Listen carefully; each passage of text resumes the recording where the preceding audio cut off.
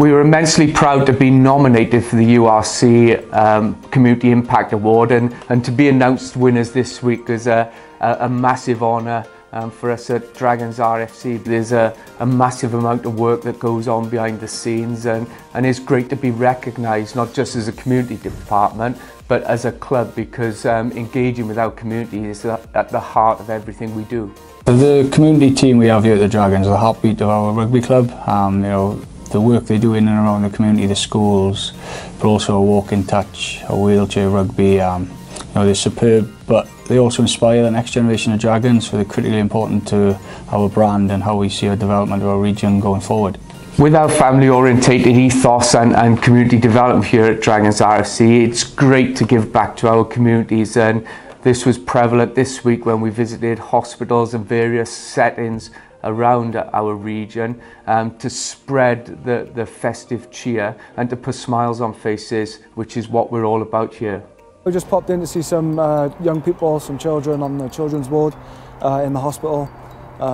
Some were going to be in here for a little while, some were thankfully heading out today, but just come to try and lift their spirits a little bit, bring them some chocolate, which hopefully lifts the mood and the situation they're in.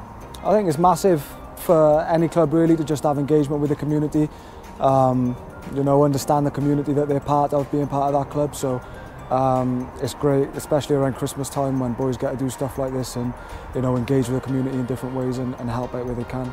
Yesterday was a highlight of the year, if that makes sense. There was a lot going on, but there's stuff going on weekly and monthly that players are attached to, and they pride themselves in how they lead that. And like I said, we've got great role models here, and seeing the positivity around it is really encouraging for us. Our community team full of great people. They work extremely hard. Like I said, first and foremost, they're the heartbeat of our rugby club, but we're super proud of them, especially as a rugby department. The relationship we have with them is superb, and they're in and around the place as often as possible, which then encourages our players to give back. And you can see people like Ashton, George Knott always giving back as much as they can, and we're super proud of them as a rugby team. People don't realise the impact that we can have going out into our communities. People feel so valued when we visit them, and they love our presence, they love to get behind the badge, but it's our team that does the hard work day in, day out. They're so professional, so enthusiastic, so passionate. The community runs through their veins, and that shows in their delivery and the impact they have on people's lives, which is so positive. It's really important that our players are role models. They get out in the community as often as they can, and they want to share their experiences with the next generation. They want to help out people who need helping out as much as possible, and the community team at the club really help with facilitating that, but also lead on that. And it's an exciting time for our rugby club, and you can see that with this award we've just won.